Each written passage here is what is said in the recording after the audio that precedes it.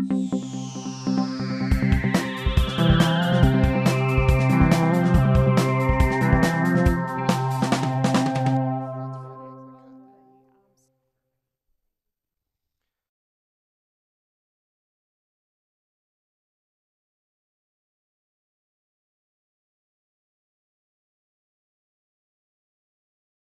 my name is MiLinda Smith, and I'm going to show you how to create cells within fluid art. I have here a couple of examples of fluid art, and if you want to pass these around. These first two examples are called a dirty cup pour, and I'll show you how to do that one. This example here is going to be created with the swipe method. This is another example of using the swipe method. And then this is just an example here of how you can use different mediums, can I see this one, with the same colors and create a totally different effect. So this one here was with the Floetrol and silicone, and then this one here I used alcohol. So today we are going to be using Liquitex Basics paints. We're going to be using any sort of treadmill lubricant and some Floetrol medium. And then we will add water to get the right consistency in our paints. So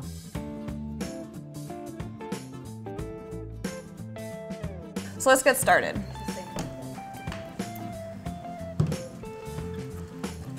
Because I'm going to be demonstrating both methods at the same time, I'm going to put the same color in 2 cups.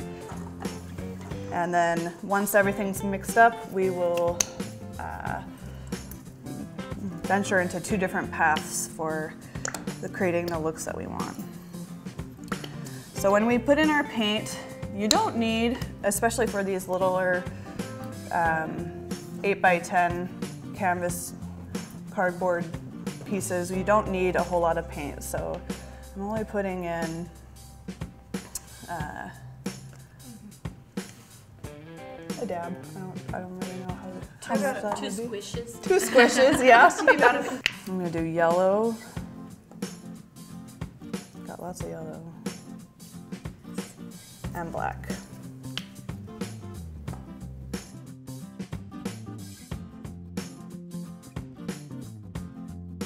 So then your next step is going to be adding some of the Floetrol, and I will add probably about 2/3 of the amount. So I'm filling it up to just below this blue, the blue line there. But it's about twice as much as the paint. Yeah. Okay. 1 part paint. Maybe even a little bit more than that. 3 parts.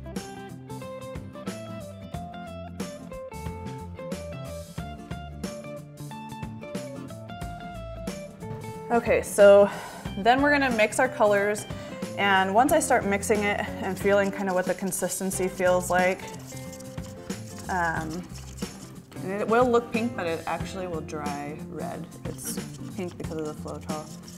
Yeah, so it just improves the flow of the paint. And then here, I start small with how much water you add. You can always add more, you can never obviously take it away.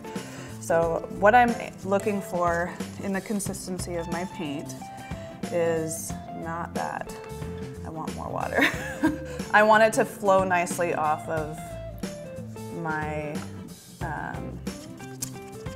are these called? Popsicle sticks. Yeah, I want it to like, not just all glob off. Right. I want not a nice, off, but actually, that's good. So that's looking good.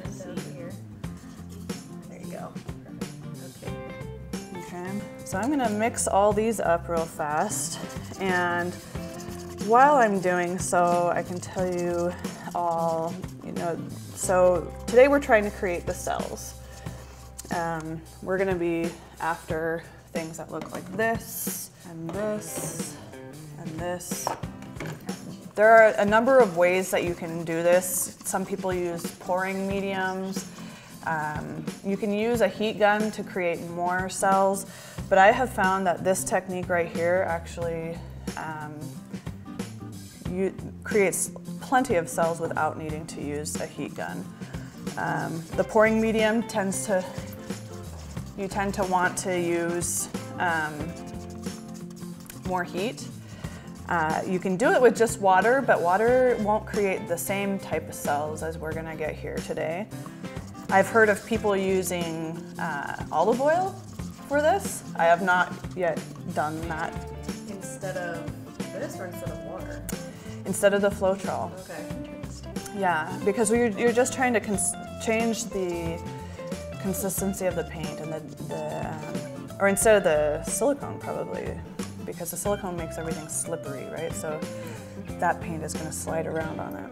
And then just really make sure that you're getting all the clumps out. So I'm mixing 2 of each of the same colors so that you can see that with 2 colors you can get 2 totally different looks. Feel free to mix colors, you know, make a pink or a orange or, you know. And this is actually a very inexpensive method to, even though we're using a lot of paint. Is a pretty inexpensive method. The Floetrol, I actually buy this by the gallon and it's only about $14 for a gallon. So this was probably 8-ish.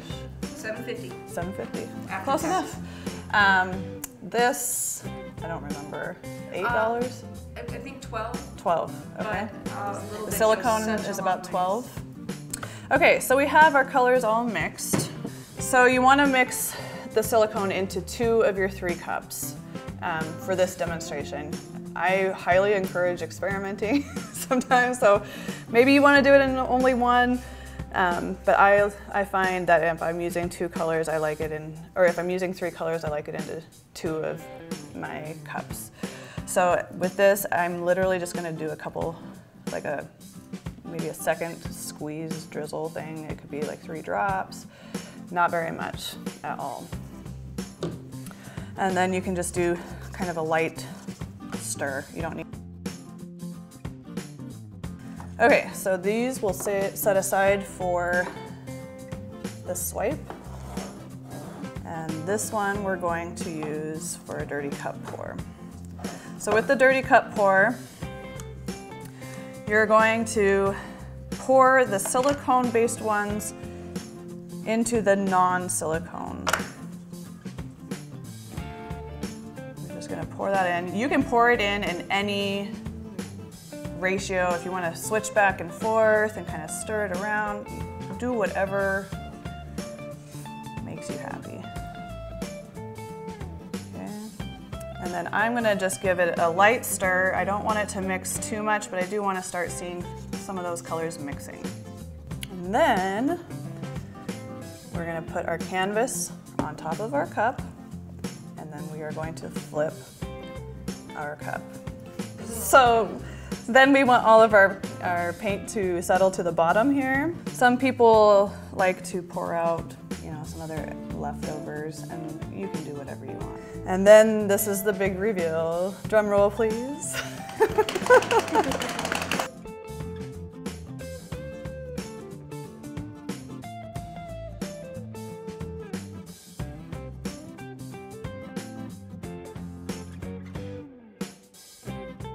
So you can see the cells already starting to form as it expands over the thing. So then you just tip your canvas, and like I said, it'd be nice if you have something to catch it underneath because you do end up going through a lot of paint this way. But the cells will just continue to form as it sits. So you'll have big cells, you'll have small cells. If you see a part that you really like I really like that part, you know, you can try to center it, make sure it doesn't go anywhere. Okay, so that's the dirty cup pour. You want these to stay flat as they dry.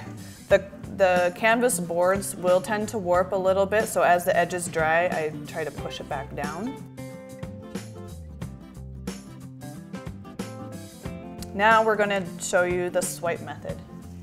So with the swipe method, we're going to use the same colors, and you're going to start out with your silicone, the colors that have been added to the silicone, and you want to cover probably 2/3 to 3/4 of your canvas. You can do it however you like.